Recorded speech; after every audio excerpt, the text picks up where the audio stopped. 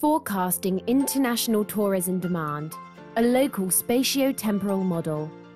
The rapid development of the tourism industry has increased the attention on demand forecasting for stakeholders to plan and allocate resources more efficiently.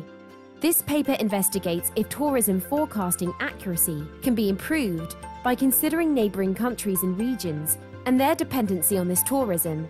A spatiotemporal econometric model is developed in this investigation to aid forecasting tourism demand. This model accounts for two types of spatial effects among destinations. The spillover effect is the indirect effects on and dependence of neighbouring destinations, and heterogeneity is the destination's uniqueness.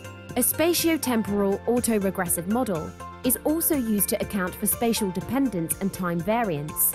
This investigation concludes that a destination should not be isolated from its neighbours when predicting future tourism demand with increasing multiple destination visits. This study is first to present empirical evidence on the benefit of accounting for spatial effects in forecasting international tourist arrivals.